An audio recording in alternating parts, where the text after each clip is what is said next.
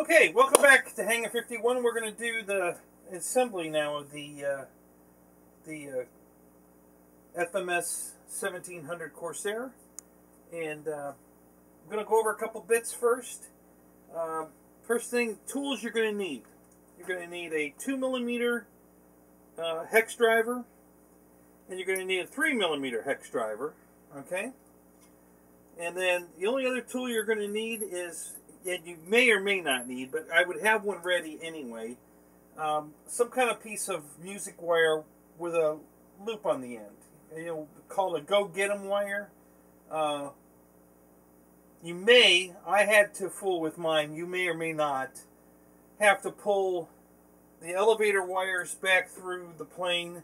I actually had to pull the rudder wire all the way through this way and pull the elevator wire all the way out that way to get them loose. They were trapped inside the fuselage when they put it together.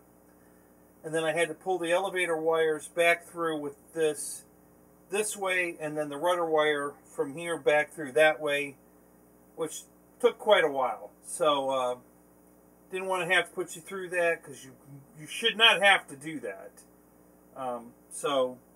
But just in case, I would have one ready so that when you're ready to build the plane, you don't have to stop and go, oh crap, and then try to either go find one or just have one ready. It's a simple piece of music wire. Any size will work. Usually the smaller the better, but it has to be fairly long because this fuselage is pretty long. This is one that came with a model kit, you know, one of the planes I had bought, but this wasn't long enough, so you may have to make your own longer. Okay, so going through the bag of bits, okay, there was a piece in there that looks like a motor mount. And I didn't understand what that was for because the motor's already in the plane. It's not a motor mount, it's the back plate for the prop that you're going to assemble. And this is what they're going to use. All these 8 holes are drilled and tapped. And it fits into the back of this, just like this. Okay, and it's actually going to sit right down in it, flush. And the screws are coming through the other side and will thread into the 8 holes. They're all threaded. And that's how you're going to tighten up the prop. Okay, so that's where that goes. I thought it was a motor mount, and I'm like, I didn't understand what it was for, and then I figured it out. Okay, and then the other thing that's confusing is the 4 wing bolts, which use the 3mm screw, were in a bag with 5 of these 20mm long small screws. And then there was a bag of 8 26mm screws. Well, you're going to think, well, you know, okay, so there's 8 of these. We need 8 for the propeller, so obviously these are the 8 for the propeller. No. No, they're not. So, just so you're clear, you're going to need 4 of the 20mm and 4 of the 26mm to assemble the prop. And then the other 4 26mm, 3 of them are going to be used to hold on the elevator, because there's 3 screws that go through here. They all go down through the top. One's right up here. Don't put the rudder on first. Put the elevator on first, because after you put this on, you snap the rudder in place, which blocks one of the screws. So you have to put this on first. And you're going to put 3 screws, 26mm long ones, down through the top, and then you can snap the rudder on. So that leaves you with 1 extra 26mm and 1 extra 20mm, which is common for FMS on these smaller screws. They usually give you an extra. So that's what you're going to have. So you're going to use 4 26s for the prop and 4 20 for the prop, and then 3 of the 4 left to hold the elevator on of the 26, and then you'll end up with 1 extra 20 and 1 extra 26. And that's pretty much it, guys. Other than that, it's just common sense.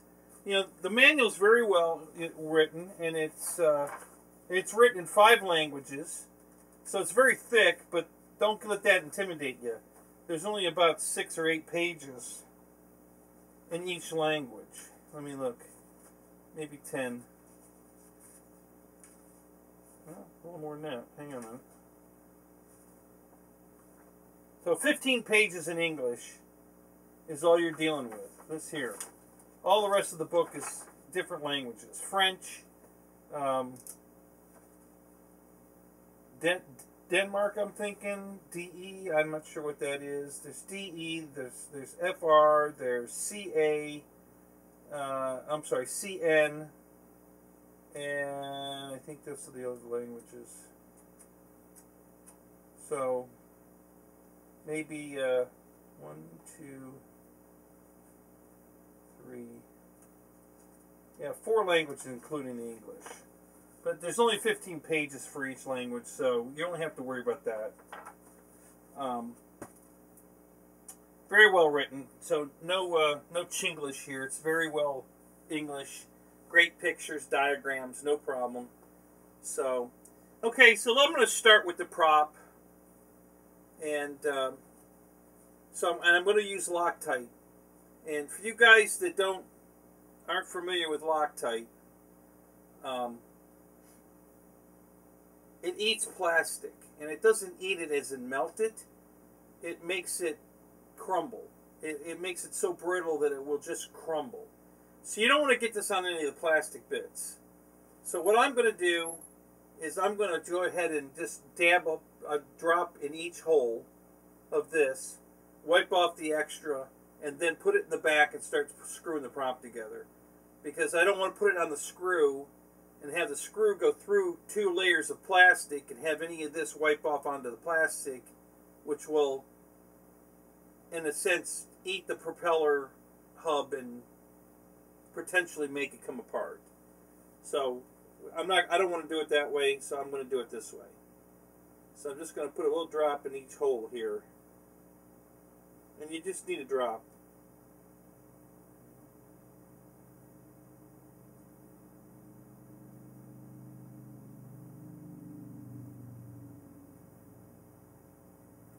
Okay.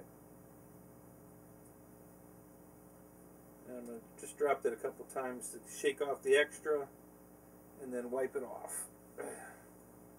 Just leave a tiny little bit inside the holes, and that's all we need. I really want to limit how much of it touches the plastic. So we're going to make sure we wipe off all the extra. And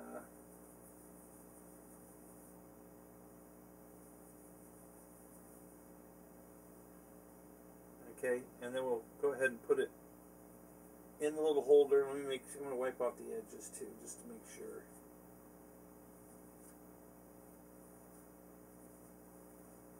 Alright, and then we'll put this in here.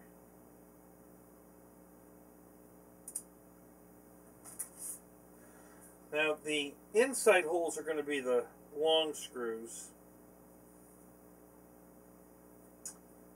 And you want the, this is the back plate.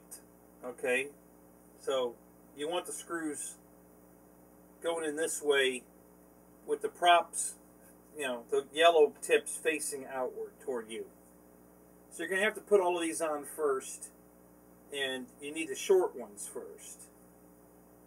Okay, so you put a short one together here with the outer holes.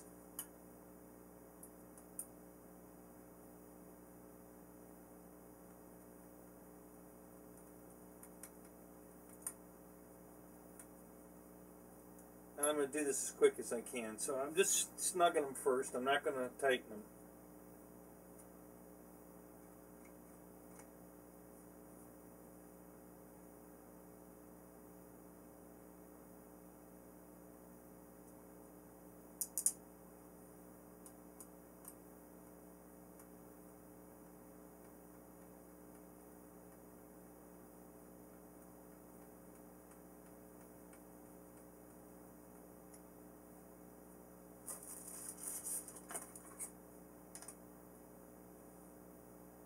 And you want to work fairly quickly here, guys, because the Loctite will start to dry. So you don't want to take too long.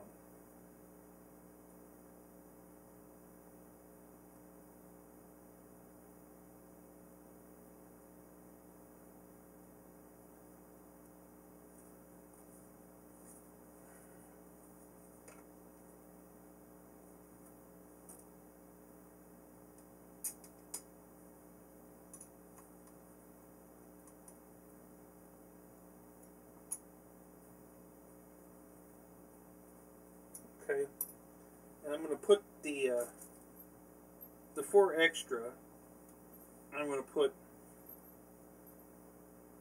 in the other holes just for alignment purposes while I tighten up the outer holes. So I'm going to go ahead and thread this in a little bit.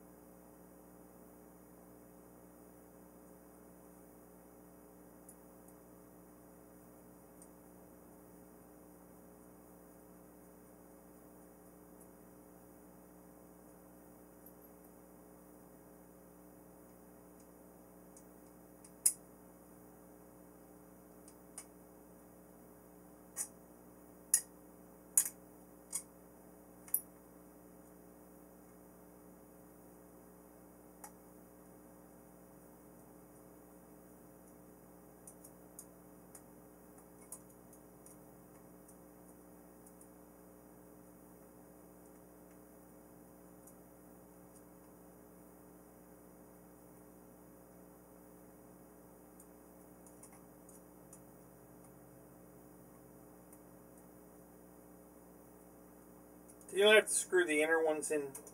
Just get them in a few turns is good enough. I just want to make sure that everything's perfectly aligned before I start tightening these up, so I don't have to fight them when I'm trying to put the outer hub to the inner.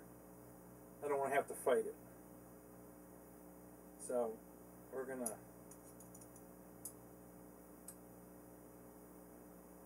put the inner ones in just loosely for alignment purposes while we tighten up the outers, because the hub covers the outer holes, so you can't tighten them all together.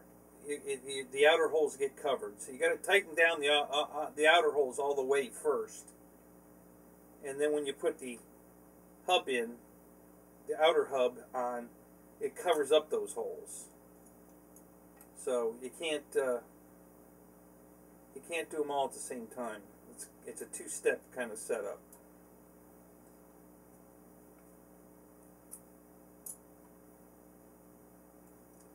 And just get them good and snug. Don't try to snap them off. Just get them good and snug.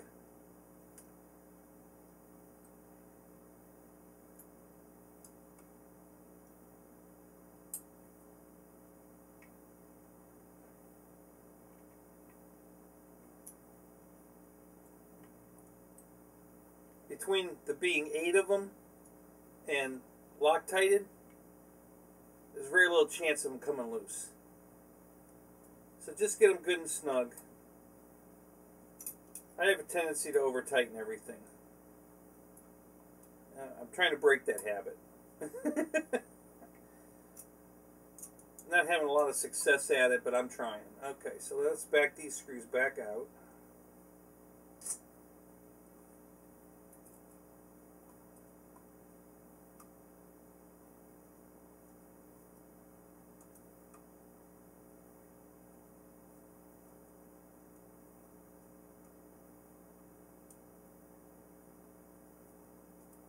Okay. Alright. And now you put the outer hub on now.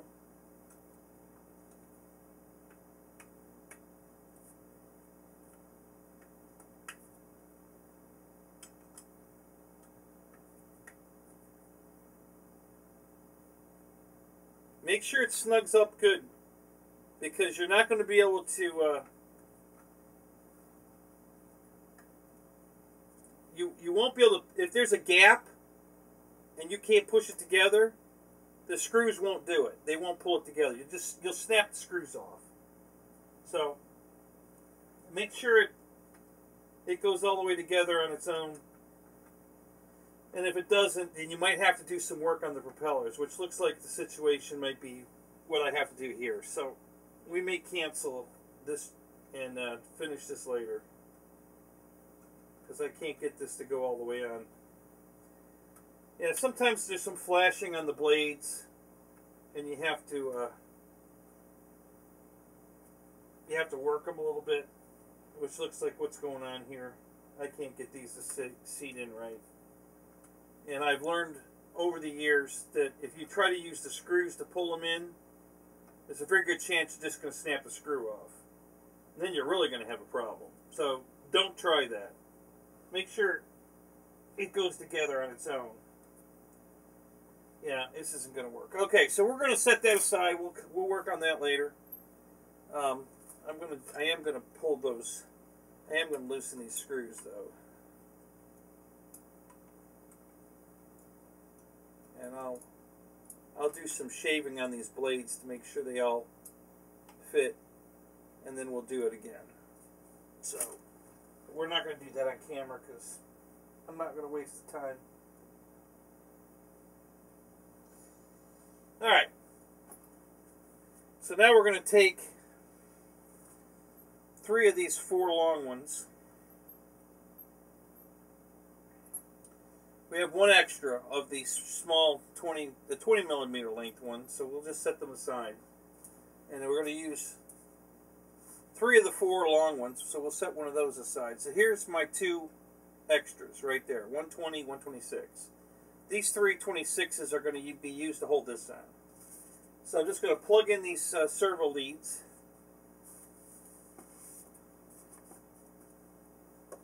And they have locks on them. It's a nice setup. You know, you don't have to worry about like shrink wrapping them or anything to keep them together because they have locks on them.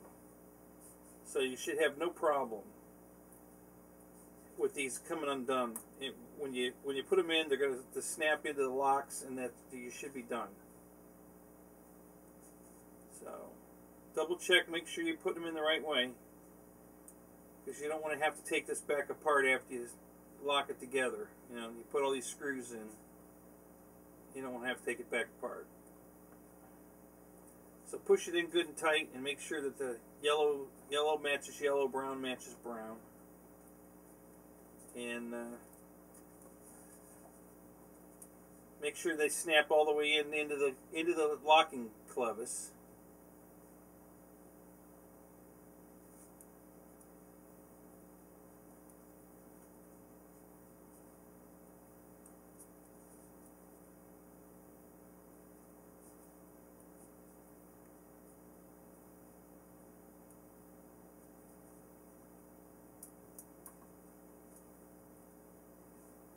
Alright, bugger, come on. Now, they didn't come taped together. I did that after I fished them. You know, since I had to fish them back through the whole plane, I went ahead and taped them together. And I'm going to leave them taped together because there's no reason not to.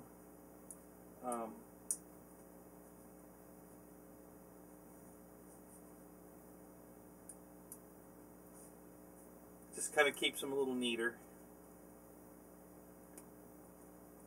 Okay, so they're locked into place. And double check them again.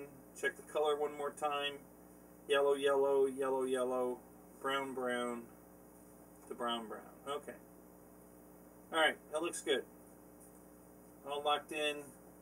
Good to go. Okay. So we're going to flip this over. And send these wires back through.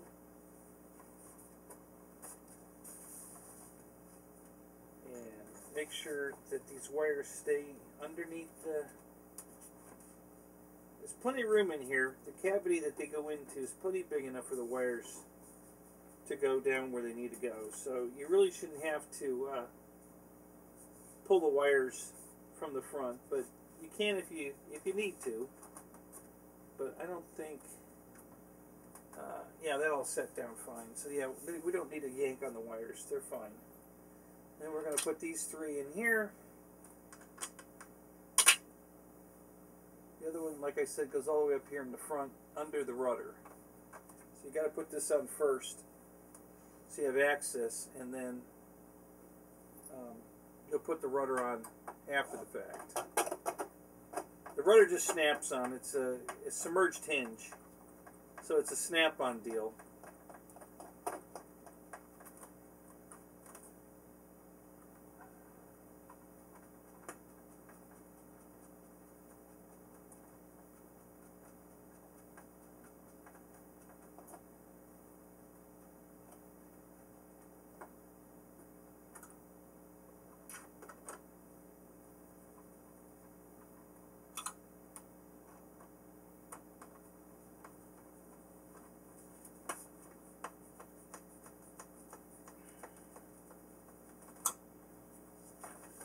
Sure nothing's pinched under here, everything's flushed up good.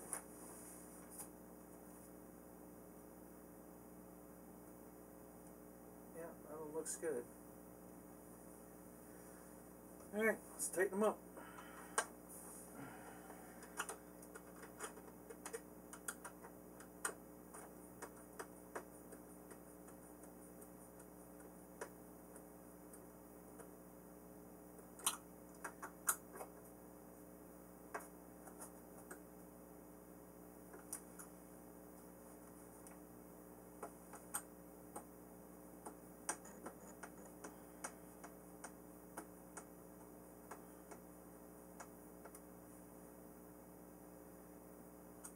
Okay, so be careful on that back one here. Apparently you can over-tighten that one. It's crushing the foam, wrinkling it up, and you don't want to do that. So don't get too crazy with this back one. Apparently it doesn't have a stop in it like the others, and it was making it pretty bad. So yeah, just get this one kind of just snug and stop there. You know, when you start feeling some tension on the foam, that's tight enough.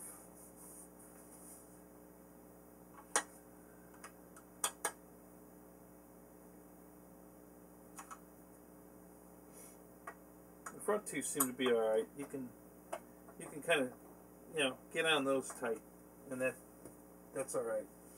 Okay, so there's only one control horn to deal with. One of these ball links.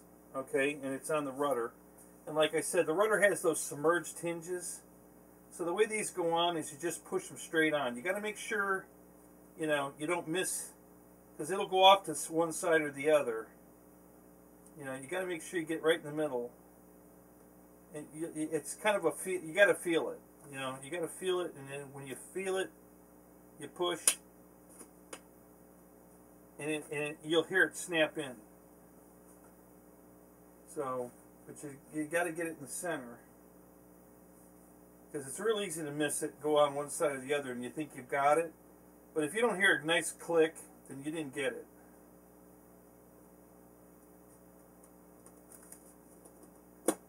Okay, there you heard that? Nope, missed. Okay. All right. So. And you can give it a good tug. Make sure it's on there. It's on. Because if you missed it, it'll come right back off. But once you snap it on, you should have nice free movement.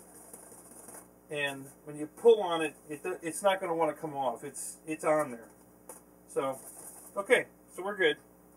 So now we just have to hook up this one ball link.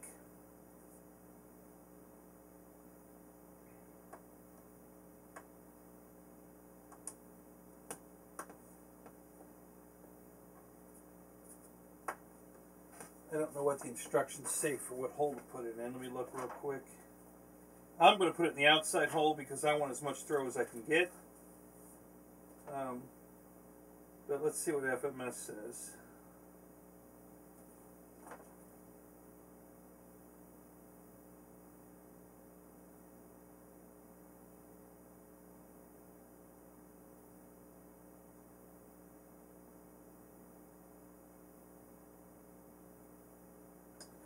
Doesn't say, but it looks like they're showing it in the outer hole. So I'd much rather have full throws mechanically, and then if I need to tone them down, I can do it in the radio, versus doing it mechanically and then, well, I take that back. Honestly, yeah, if you've got too much throw, fix it mechanically so you have full range of the radio. It's better that way. You get a more linear movement if you're using the full length of the radio, the full throw of the radio, and limit it mechanically. So if we have to cut the rudder down, which I never cut the rudder down. I might do the elevator or the ailerons, but okay, guys. Sorry about the video cutting off. The camera stopped. I think the card got full. So you didn't miss anything really. I'm just gonna tell you, all I had to do was slide the two wing halves together on the fiberglass spars, and put the 4 bolts into the wing to bolt it on, and then plug in those 2 connectors. So that's all you missed. Everything else was already done. This is the finished product. Got nice nav lights here. We got landing lights on both wings. All aluminum landing gear that you can see now in the picture there. Everything's bound up. So you know, we've got ailerons, and we've got the elevator, we got rudder, and flaps, and then of course we've got the motor. So we're ready to fly it. She's all good. Really no issues. Everything went together great, and the only issue was, you know, I told you that I had to fish those wires back to the tail. So watch out for that. Other than that, there was nothing wrong. Everything came together great. Great build, beautiful airplane. Now I have flown it, and I've flown it quite a few times actually, and she flies fantastic. So watch out for those videos. They're coming soon. You'll get to see some flight video coming up. And other than that, guys, I can't say enough good things about this airplane. You know, if you're looking for a big scale, beautiful Corsair that flies fantastic, this is the one. This is one of the this one, and you know, I gotta say, I'm gonna just throw it out there. My Banana Hobbies Corsair with the folding wings. I like both these planes equally, but differently. They each have features I like. Wouldn't say either one of them have anything I don't like, but you know, the other one has folding wings, and I like the color scheme better on the other one. Although I do like this one, I'm not knocking it. I love this orange stripe. I like the paint scheme, but I really love that 2-color blue, white, off-white scheme on the other one, the 1600. This one's bigger. It's more durable. The foam on the other one from Banana is a little more delicate than this. This one can take a beating. You know, FMS foam is really rigid, so I mean, it gives, but it's firm, so it'll take a lot more abuse than the foam on the LX model one from Banana. But I love